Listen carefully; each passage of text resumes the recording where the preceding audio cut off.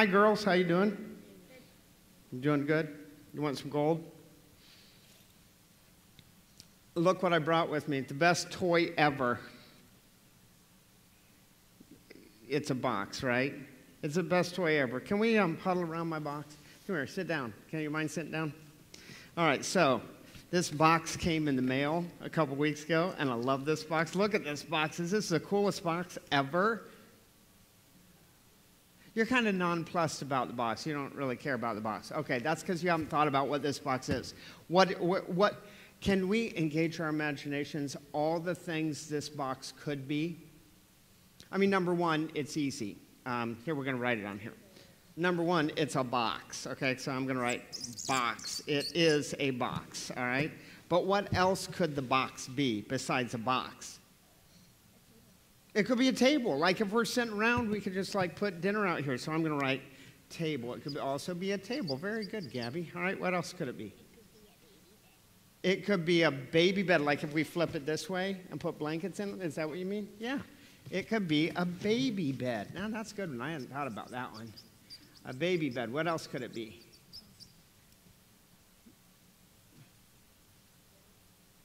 It could be, okay, now I need help with that one. How on earth, you've got a good imagination, how could this be a rocket?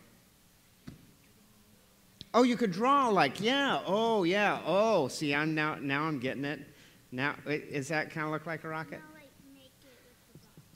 Oh, you can make it with the box. Oh, and this could be like the cockpit. You could like get in the box and be the astronaut in the box, right?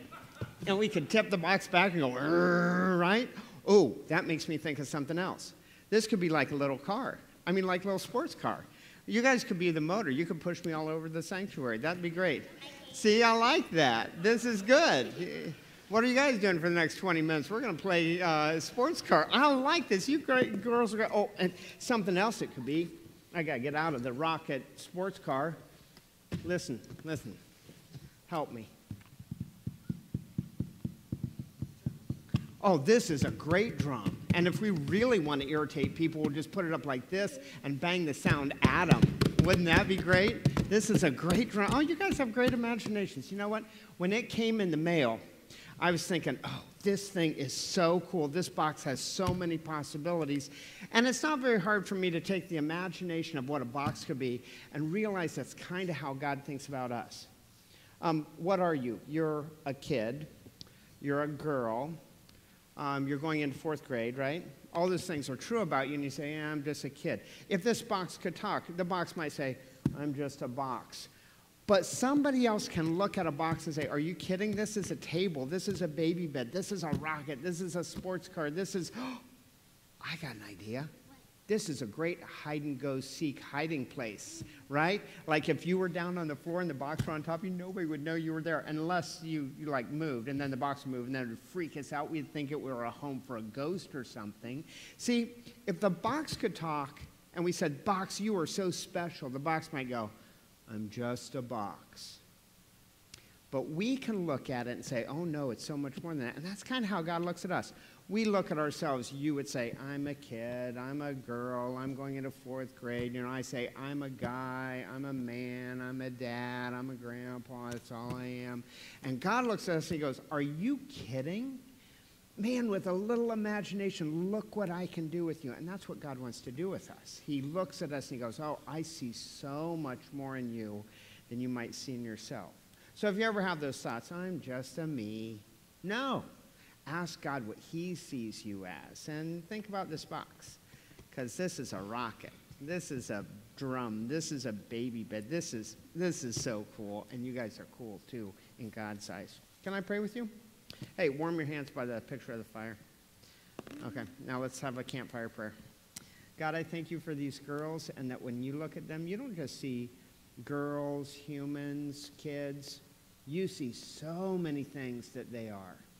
Will you help them to believe what you know about them and help them to become what you know they are? Thank you, Jesus, for these kids and for what they teach us every week. We pray in your name. Amen. Thanks, girls.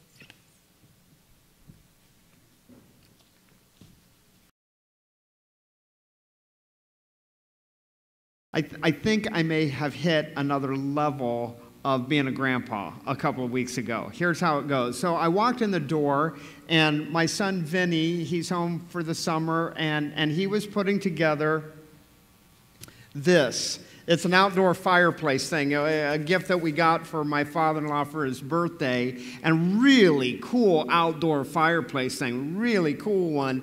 And I walked in, and he's got parts all over the place. He's good at putting stuff together, so he's putting it together, and it's almost together. And I looked at it, and I went, that is so cool. And he goes, yeah. And I said, can I have it? And he goes, Dad, this is a birthday present for somebody else. I said, I'm not talking about the outdoor fireplace. I'm talking about the box. And he goes, what do you want the box for? I said, Charlie, can you imagine what a 15-month-old can do with this box?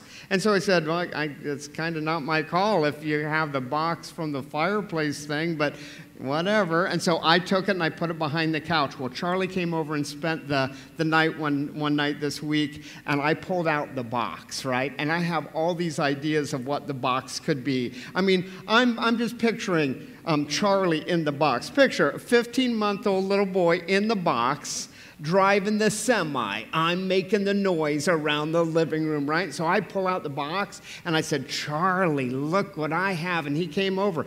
Well, I've put the lid inside, the box inside the lid right now, but it was all together like this as a box. And I start to pull off the lid, and I'm like this. I said, Charlie, help Grandpa pull the lid off. Charlie comes over, and he starts pounding on the box. I'm like, okay, Charlie, that's making it really hard to get. He thinks it's a drum, not a semi, right? So I said, okay, we'll put it on the ground. Well, then I get it on the ground. You know what this looks like to a kid that's 15 months old? About a 12-inch stage, and he starts climbing up on the box. Now he's got a place to stand and make Grandpa nervous that he's going to fall off. I'm like, Charlie, there's a lot of potential in this box if you just let me show you what it could be. But you know what? The eyes of a 15-month-old, he saw so much more than I saw. I saw a semi-truck. I saw a place to hide when you're playing peekaboo and hide-and-go-seek. He saw a drum. He saw a stage. He saw so many things he can do with this box that I didn't see. And I was like, this is a cool moment. So this is now the new toy in our living room. It didn't take me very long. I have my morning devotions in the living room too, and the box is there right behind the love seat. And as I was reading along in my devotions one morning, it didn't take me long to see that box and make a spiritual connection to it. And I went, you know what? I think I do that same kind of thing with Jesus. I have this boxed up understanding of who Jesus is. Jesus is the Son of God. Jesus is a member of the Trinity. Jesus is my Savior. Jesus came to earth, and he was God with us. He was Emmanuel, God with us. And Jesus went to the cross to die for my sins. And Jesus went to the grave. And I've got all that belief in my little Jesus box. And it was like Jesus was saying to me, okay, you got everything boxed up that you know about me, and you keep it very neatly in this box. And that makes sense. I mean, all those things that I just said are true about Jesus and important truths about Jesus. But maybe it's safe to keep Jesus in my little belief box. Maybe it's comfortable to keep Jesus in my little belief box. And it hit me as I was doing my devotions and thinking about this box over there on the other side of the living room. I wonder what is true about Jesus that I don't have in my box yet. Now, I know some of my thinking has been impacted in the last few months by this book, Love Does. I'm just going to do a little survey.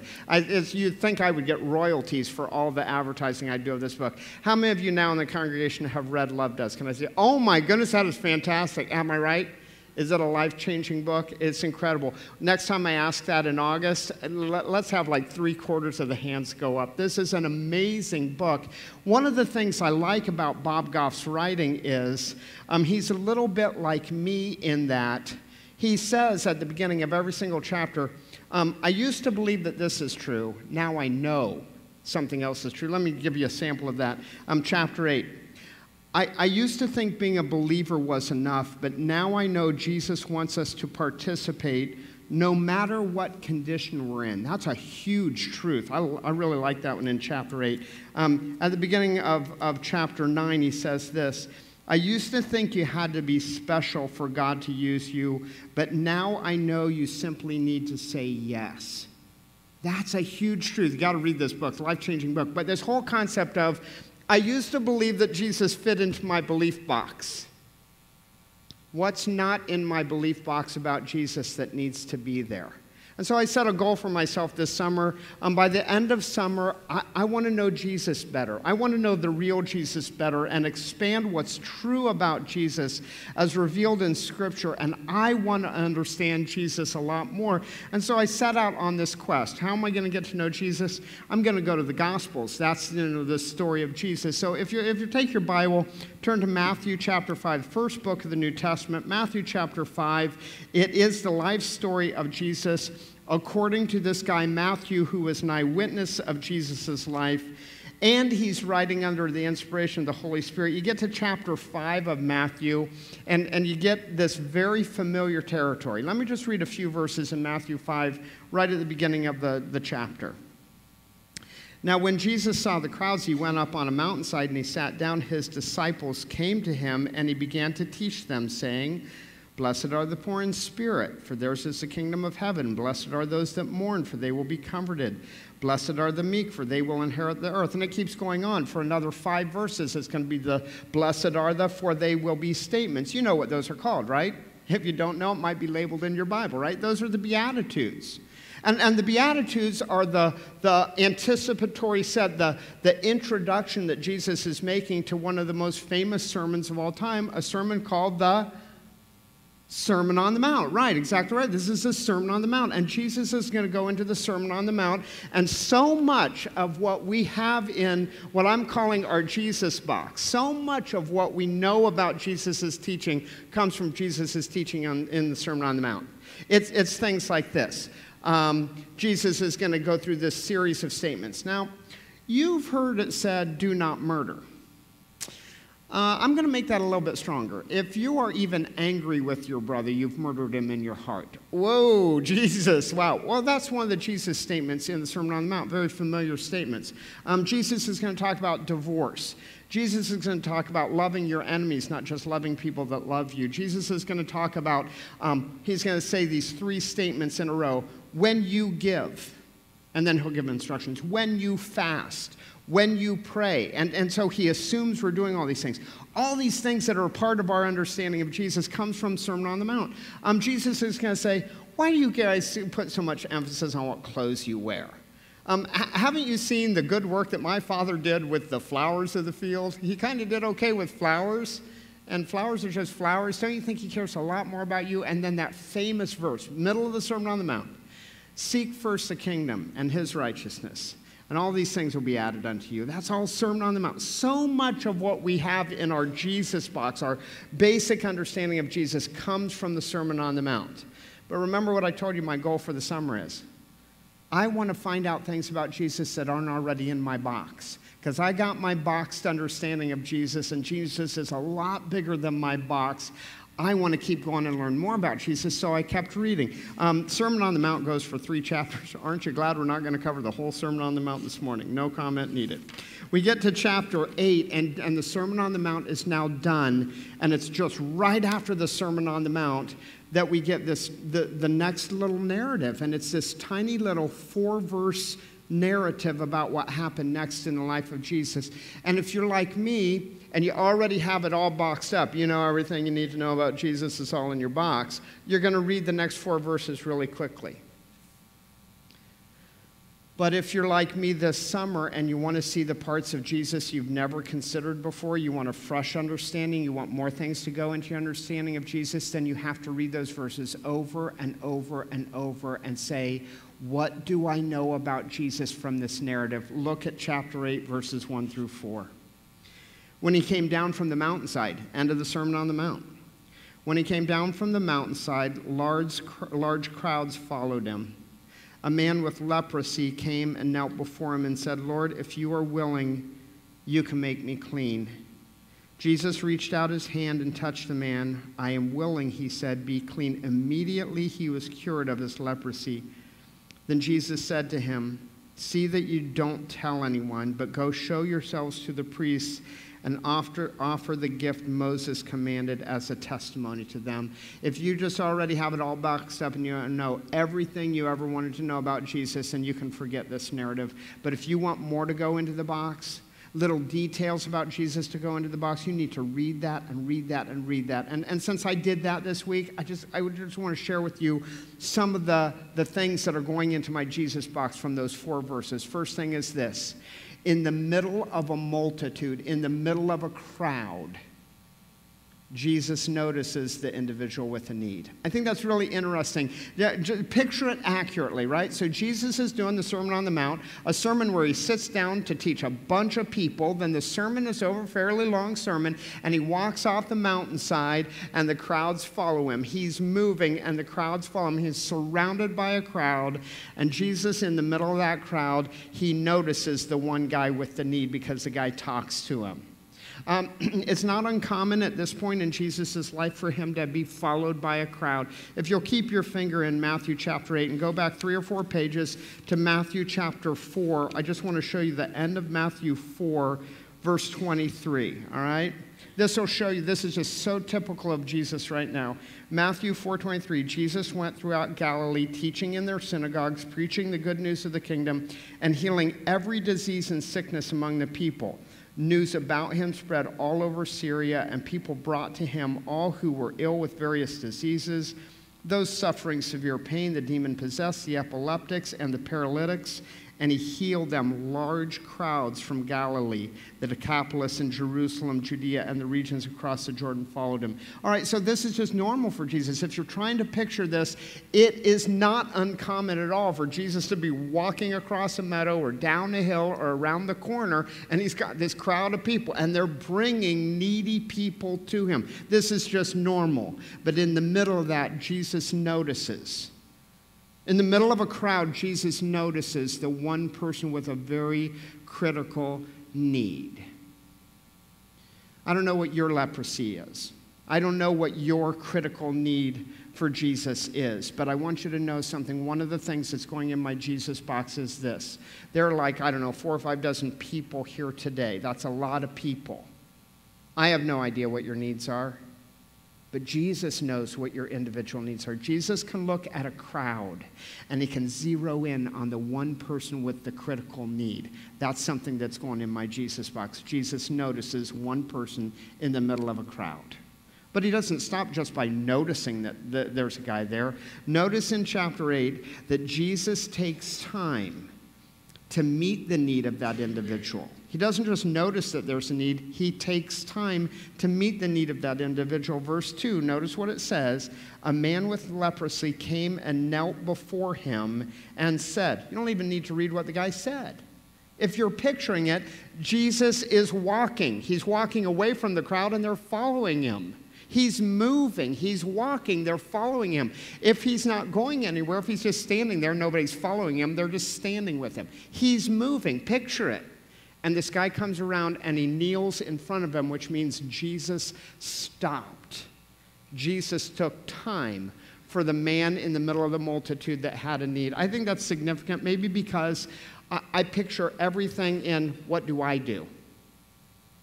Again, the last 48 hours, I've gotten 2 texts from people saying, hey, can you look at your schedule this coming week? Could we do breakfast on Tuesday just to get together to chat? Hey, would you have time on Wednesday to meet a group of guys I called the boys at the high school? Could you meet the boys for coffee this Wednesday? And my answer is the same every single time. Hey, I'm not at home right now, but when I get home, I'll check my schedule and I'll see if I have time.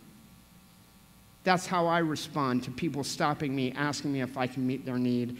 But Jesus is so different. Jesus just stops. You think Jesus doesn't have a schedule busier than mine? Oh my goodness, Jesus just preached the sermon of his life, and he's going on and he's about ready to heal blind people and paralyzed people and deaf people and leprosy people. He's about ready to resurrect people from the dead. He's got it all scheduled out. But this one needs to go into our Jesus box. In the middle of a need, Jesus stops. and he reaches out and he meets a need. I don't know what your leprosy is. I don't know what your need is right now, but I do have news for you. Into your Jesus box needs to go this truth. Jesus just doesn't notice the need in a group of people. He stops and he meets the need. Oh, here's a third discovery that I had in this. Not only is Jesus noticing needs and meeting needs, but Jesus is not shocked by or repulsed by how messy the need is. Verse 3 is a really revealing verse. Verse 2, the guy says to him, Jesus, if you're willing, you can make me clean.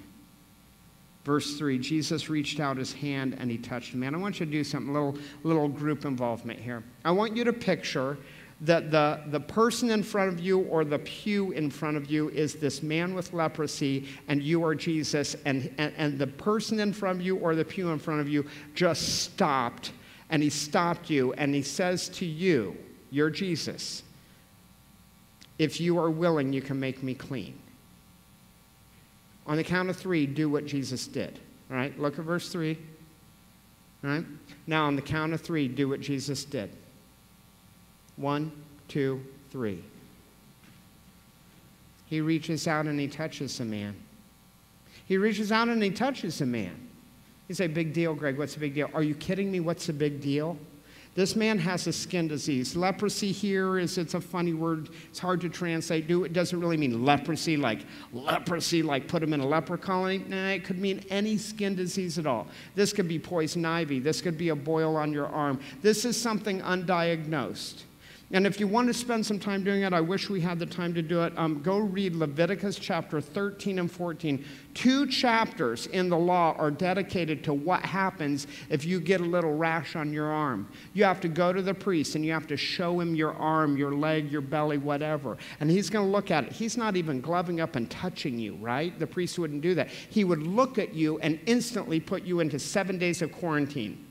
Then you're going to come back in 7 days. He's going to inspect again. And he's going to see if it's gotten worse. He's going to examine what color the hair is in the middle of that spot that you have on your body. And he's going to send you into 7 more days of quarantine. And then if it's healed, if it's not getting worse, then he's going to send you through this whole process of cleansing. And look what Jesus does. Jesus doesn't say, hey, buddy, you're kind of messy. You kind of got that disease. You get away from me. You just 7 days from now, you come back and let me re-examine. No. Jesus reaches out and he touches the man. It does not matter to Jesus how messy the situation is, how infectious your mess is. One thing that's got to go into my Jesus box is this. Jesus doesn't care how bad the mess is. A bigger mess just says you need a Savior worse. I don't know what your leprosy is. I don't know how bad the mess is for you. I know how bad the mess has been for me. And Jesus says, I don't mind getting my hands dirty. I reach out and I touch the mess. Oh, it doesn't stop there. Oh, it doesn't stop there. Look at this. Jesus values, this is the last observation I'm going to make, Jesus values the process of redemption because Jesus sees so much bigger story than we see. Picture it accurately.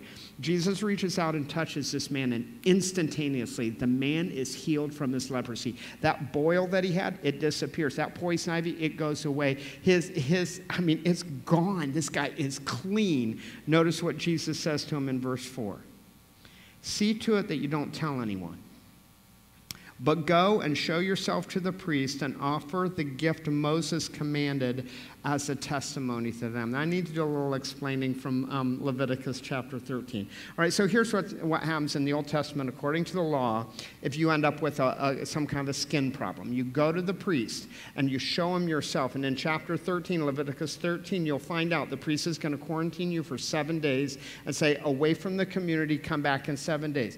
He'll re-examine. If it hasn't gotten worse, that means you're heading toward recovery. He'll quarantine you for 7 more days.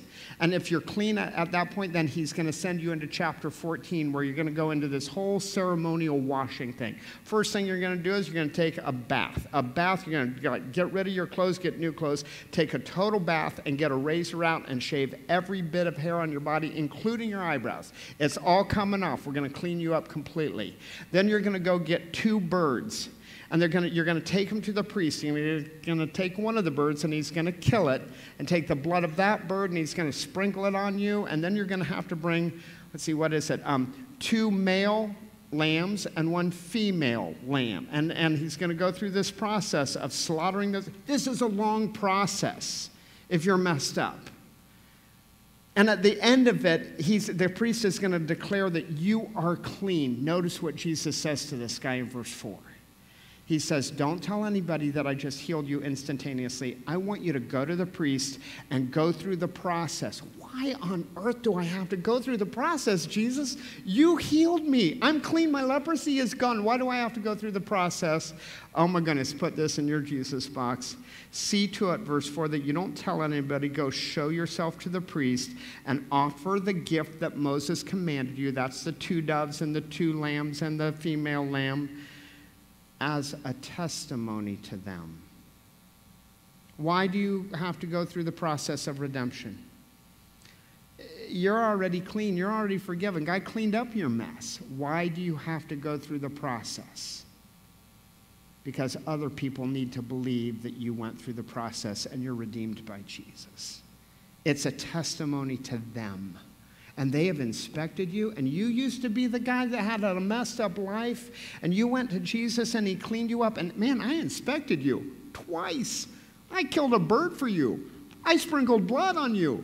You are really clean. It's not coming back. As a testimony to them, listen to me.